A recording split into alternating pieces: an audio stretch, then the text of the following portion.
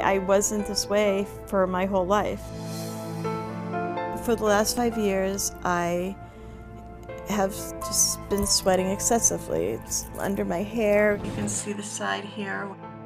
On my clothes, just pours down my face. I just cannot tell you how overwhelmingly embarrassing.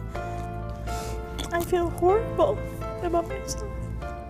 I just finished drying my hair to go out. This is already what I look like after 2 minutes. Look at me. And you can see it's already happening now. It seems like it's more when I'm out and about.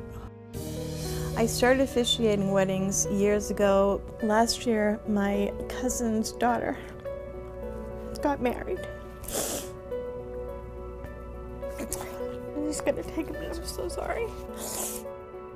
And at the reception, my entire head was completely drenched. I was so embarrassed. And I just tried to keep to myself. I'm a hugger, and so you don't want someone hugging you that's dripping sweat all over you.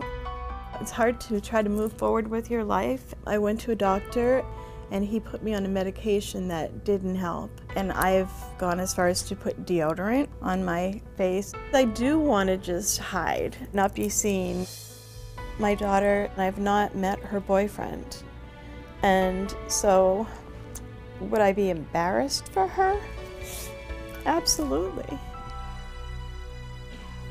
We sent Nancy to see dermatologist Dr. Sonia Batra to help her find, hopefully, a solution to her problem. I've seen people with excess sweating, but Nancy's case was definitely in the more severe category.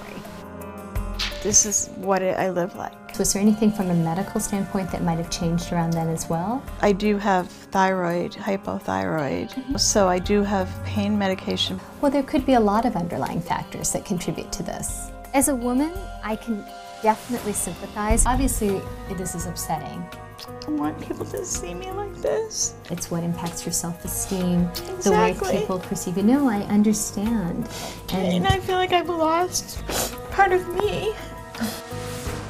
So I can definitely see the moisture on the scalp here. You can see the beads of it all the way across the skin in between the hair follicles. It's important that you don't have redness, you don't have other signs of inflammation of the skin. So you haven't had any real issues with moisture here on your palms or your soles, correct? No.